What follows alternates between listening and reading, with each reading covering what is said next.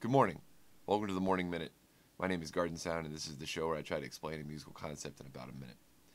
So the other day I was listening to NPR. It was a little bit late, and they were doing the classical music rotation, and I heard this piece where the melody was just really being challenged in terms of how long it is.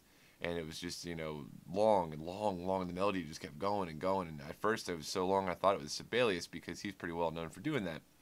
I'll put a link down below to some of his material.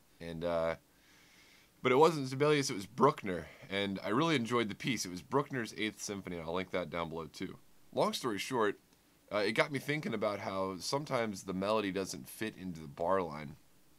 And I wanted to pass that information on to you guys and say that you don't have to fit your melody inside the bar line, and so don't worry if the idea you have in your head doesn't fit nicely within a 4/4 package, because you can extend that melody way far beyond the bar line. I mean, think about a jazz solo, or think about any sort of contrapuntal piece where like the other day, my counterpoint piece, the top voice, if you go back and watch it, definitely extended beyond the bar line, in terms of how long that phrase was, how long that melodic packet was.